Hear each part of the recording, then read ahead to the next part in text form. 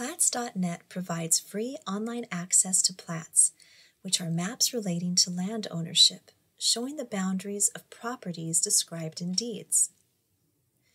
Plats can show planned neighborhoods, farms, and more.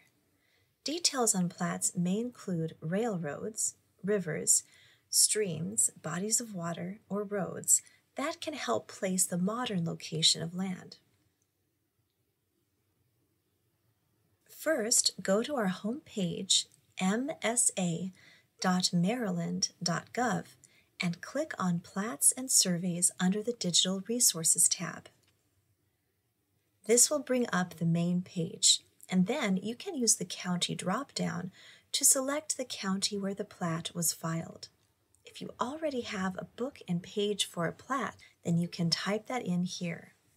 Or you can use the advanced search to search by tract name or a person's name. For example, a search of Arnold's Addition brings up the plat here. Now, the indexing of survey maps in Plats.net can be a bit hit or miss, since Plats.net compiles many indexes that were created over time, some more detailed than others, and some tracts of land can change names over time.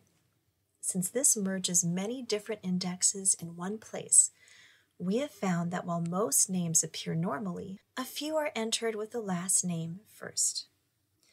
Furthermore, a plat only is created when the survey of the land changes, so there will not be a new plat for every new owner.